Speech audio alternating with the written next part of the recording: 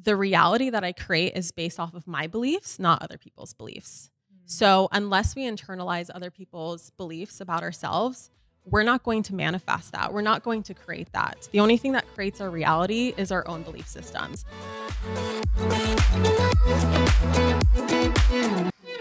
Part of the reason I wanted to have the podcast was because Lori and I had conversations about, I don't know, a year and some change ago.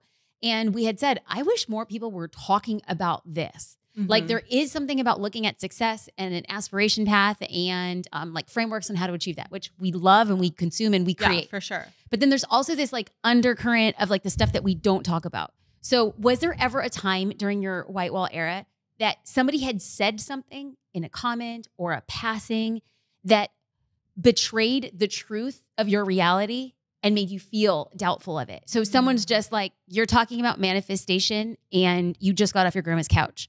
Whether or not they know that or not, was there ever an instance then or thereafter that revealed a chink in the armor? And then how did you come back from that? Like, how did you work your way through that? Yeah. I kept telling myself to just like, yes, this is my current reality, but I have to ignore it. Like I have to keep in mind the reality that I'm creating. And according to quantum physics, like if you can think of something, it already exists. There's a version of you in another timeline that's already living that life, right?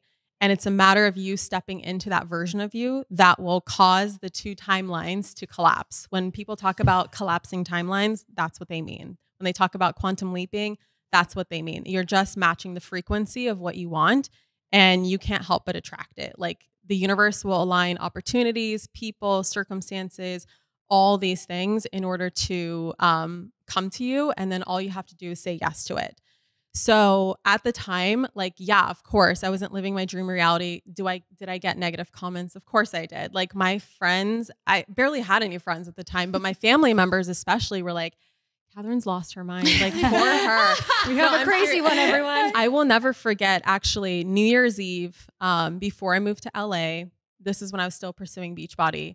I was wearing headphones, sitting on my laptop in the living room, just doing my thing, making my Facebook post like, hey, do you guys want to buy this product for me? Right? Like whatever I was doing or DMing people or messaging. And I wasn't listening to music. And we had family over for New Year's Eve, like Christmas, New Year's Eve. And they were all in the kitchen. And I wasn't listening again. Like I could hear them, but they didn't know I could hear them. And I heard them say things like, oh, Catherine, poor girl. She's so smart. She's just wasting her life. She's just throwing it away.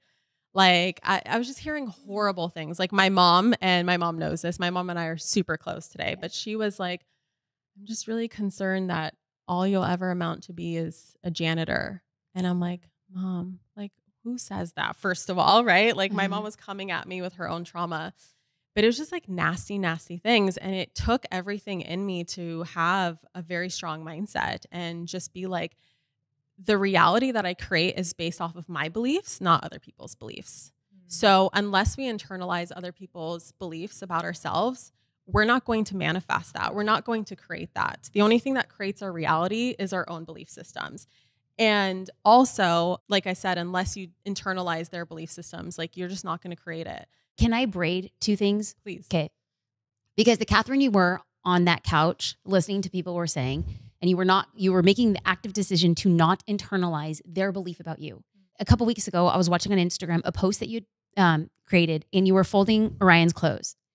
And you overheard somebody say something. Can you take us there and then talk about how you're not internalizing? And then specifically, I got the chills in my right arm to talk about how you would never allow or believe what somebody said about your son, about what they're saying about you. Yeah. Real quick, the thing that came back to me is when people communicate something to you, like their opinion, a thought, a comment on Instagram, they're actually telling you more about themselves than they are about you. Like people are only reflecting their own internal world at you. So you can never take it personally. In terms of, okay, so that week was a really weird, hard week for me for whatever reason. We're gonna get the tea. Like I'm just like, y'all buckle up. Yeah. Things that normally don't affect me were affecting me. I just had gone through a spiritual retreat. So I was kind of coming back into like the world from that. And at the time, you know, like the war broke out in the world. So it's heavy stuff was going on. And I was just kind of like, whoa, what happened over the weekend? Like, let me just come back to this. And for whatever reason, I received the most amount of haters on the internet that I have in a really long time. Like, people had all these opinions. People said, like, who am I to get a Birkin for my birthday when there's a war going on in the world? And like, who am I to care about such materialistic things? And I'm just like, oh my God, I'm just celebrating my birthday. I'm sorry, you guys. And normally never affects me, right? And then it culminated with, it's my birthday. My baby just had a blowout, and I'm changing him with my husband while we're FaceTiming a family member.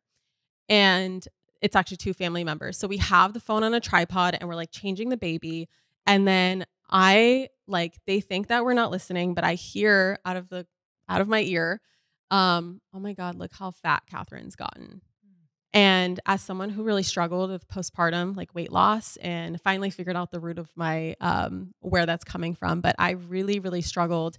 Like, I really wanted to hide from the camera for the most part of the last year. Like, if you look at my camera roll right now, there's barely any pictures of me. It's usually like screenshots of things or like content for the internet. And if there's photos of me, it's like a professional photo shoot. So it's something that I've been struggling with. And it finally hit me one day where I'm like, wait a second.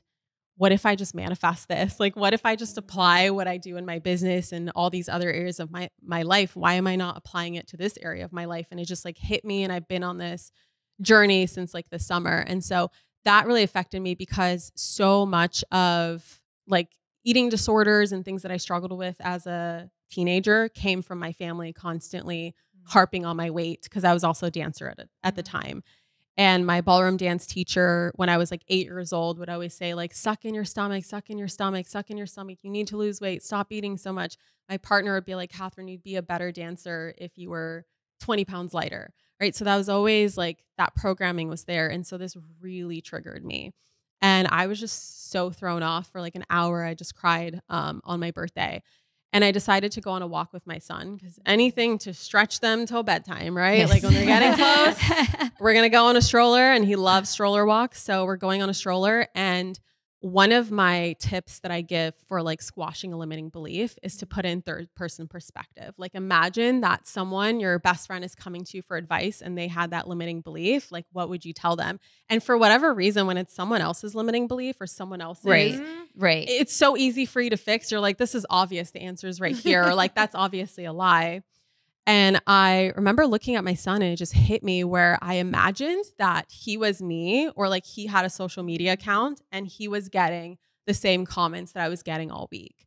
And instantly I looked at him, and it just was like, well, of course that's a lie. Like, it just immediately was like, lie, right?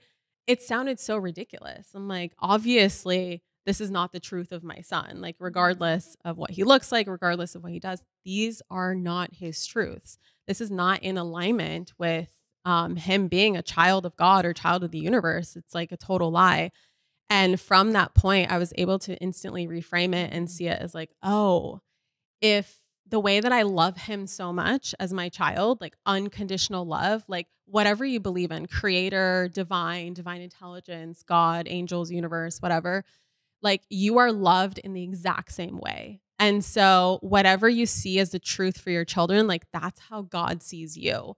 And obviously these things are lies and they're not the truth of who I am. And that just immediately allowed me to shift it and get it out